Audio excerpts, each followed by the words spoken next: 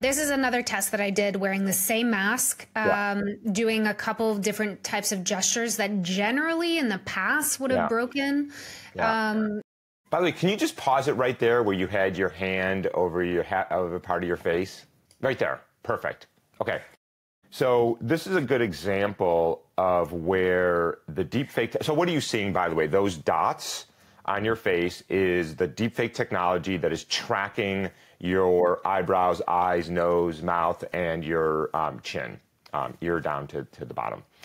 And it has and it's actually doing this in 3D, right? So it actually has a three-dimensional model, and then it's putting that onto your face. And notice that when you've occluded your eyebrow and your left eye, it knows where it is. In fact, it's amazing, right? And why does it do that? Because it started with a three-dimensional model, a mask of you, and it says, okay, I know where her right eye is, and her nose and her mouth and her chin are up to here, and so I can simply infer where this is. And the reason is that your face is obviously not perfectly rigid, right? You can do this.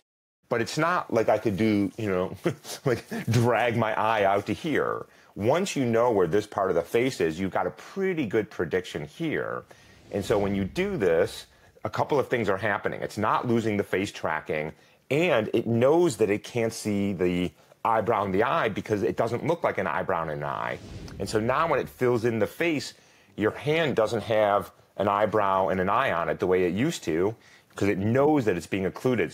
If you move in through the video a little bit, we'll see why that is. What you're seeing here is, first of all, the glasses are, it knows it's not part of your face. And the reason it needs to know that is that when it's painting a new face on you, you don't want to paint it over the frames of the eye, right? That's not, eyeglasses rather.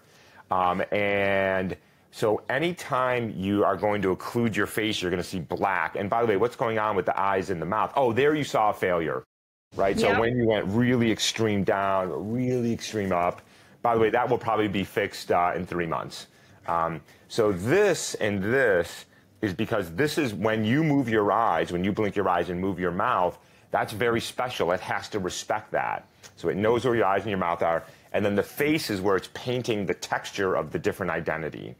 And then whenever, like your glasses, your hands, it's like, that's an occlusion because it doesn't look like what I expect it to look like.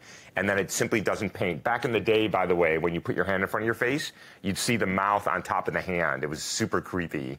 And now it's simply what's called occlusion aware. And so, for example, if you had covered your face with a microphone, it would know that the microphone is in front of you, and it would just be aware of it.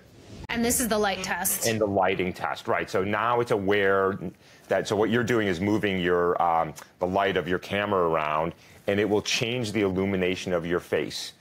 So not only is it aware of your features and of occlusion, it knows the illumination of the scene, and it maps that into the deep fake as well, which is amazing.